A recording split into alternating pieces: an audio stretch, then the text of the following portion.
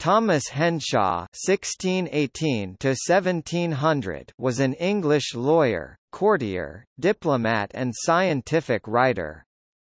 While not a published alchemist, he was a significant figure in English alchemical work from the 1650s onwards. He is known to have used the pen name Halophilus.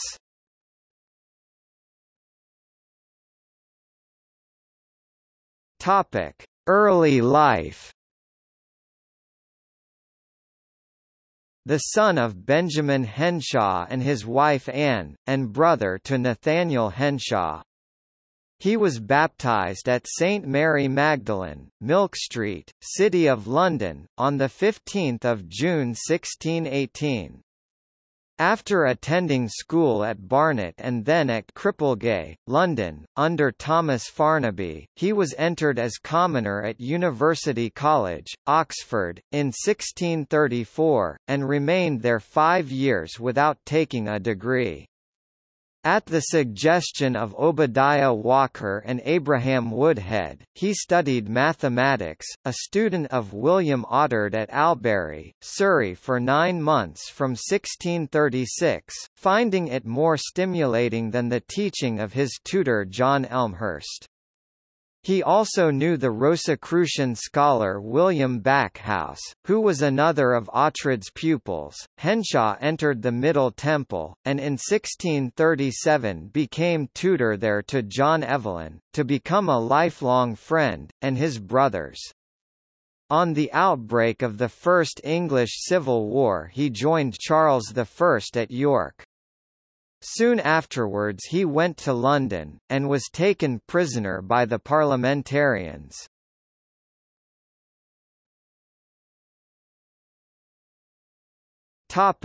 Continental travel. Henshaw was allowed to leave England, on giving security not to join the King's army again, and sailed to Holland. He took part in a campaign under William II, Prince of Orange, and then entered the French army, in which he became major, and at some point served under Sir Robert Moray. He subsequently travelled through Spain, and on to Italy, where he lived at Rome, Venice and Padua. He spent a period from late 1644 as the travelling companion of John Evelyn, whom he had encountered at Pisa. They visited Athanasius Kirker's showy rooms in Rome together. When Evelyn moved on to Venice, Henshaw spent time accompanying the young Henry Howard. Evelyn, Henshaw and Francis Bramston were then together at Padua for a period. At the end of the 1640s, Henshaw left to return to England.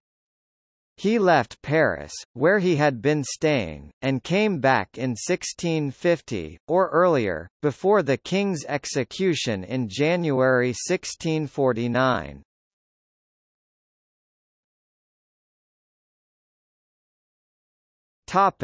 Under the Commonwealth.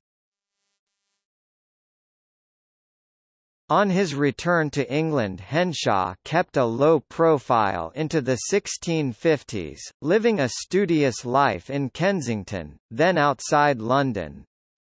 A chemical club in which he was involved was set up in 1650 by Robert Child. Other members were Thomas Vaughan and William Webb.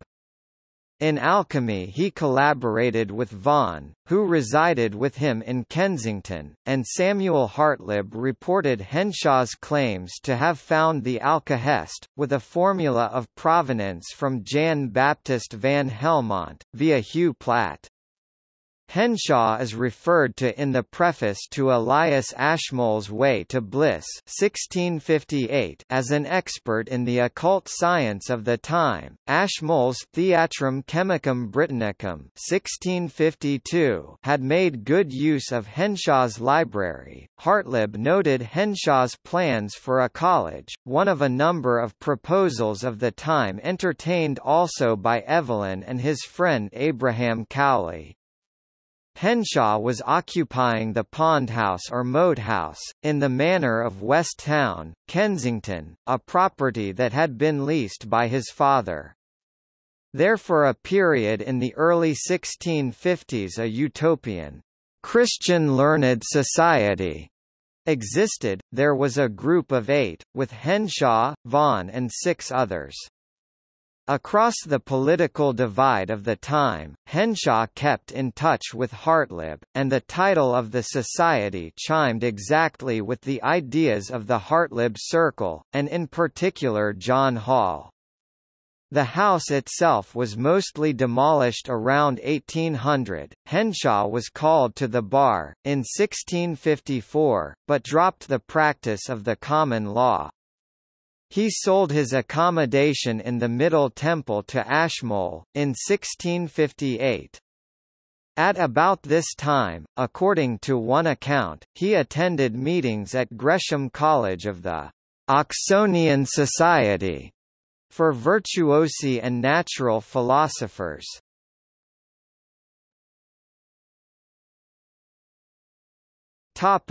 Later life. Henshaw was one of the council that succeeded the 1660 Committee of 12, and that actually set up the Royal Society. He was chosen a Fellow of the Royal Society at its first constitution in 1663, and was an officer of the Society over many years. He continued alchemical researches, with Sir Robert Paston. When the Society was in the doldrums in the 1670s, he was one of the group meeting with Robert Hooke to promote its activity. In 1688 he borrowed a work by Franciscus Mercurius van Helmont from Francis Lodwick, another of the Hooke Circle, that functioned also as a book club. In 1672 Henshaw attended Charles Stuart, 3rd Duke of Richmond, Ambassador Extraordinary to the Court of Denmark, as Secretary of the Embassy and assistant to the Duke. The latter died on 12 December of the same year, and Henshaw was commanded to remain in Denmark as Envoy Extraordinary, and held the office for 2 years and a half. He was appointed Charles II's Undersecretary of the French tongue and Gentleman of the Privy Council in Ordinary. The appointment, gained with Evelyn's help, was during the 1670s. He continued as French secretary under James II and William III. Inscription on his tombstone. Henshaw spent the last years of his life at his house in Kensington, where he died on 2 January 1700.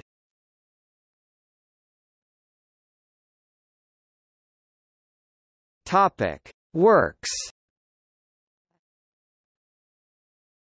Henshaw published, from the Italian of Alvaro Samedo, History of the Great and Renowned Monarchy of China, to which is added a history of the late invasion and conquest of the flourishing kingdom of the Tartars, with an exact account of the other affairs of China. London, 1655.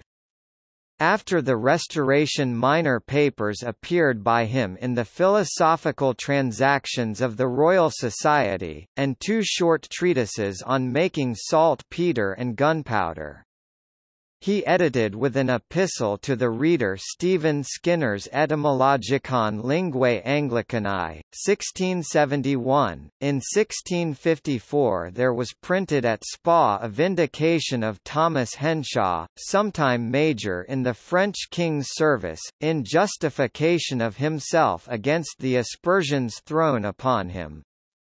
In this he repudiates any share in plots on behalf of Charles II, but calls Oliver Cromwell, "the greatest murtherer." This, however, was by a cousin of the same name.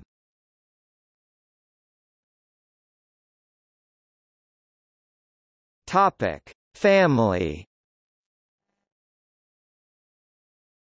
According to his tombstone in the chancel of the parish church of Kensington, Henshaw married Anne Kipping, daughter of Robert Kipping of Toodley, Kent. They had 6 sons and 2 daughters.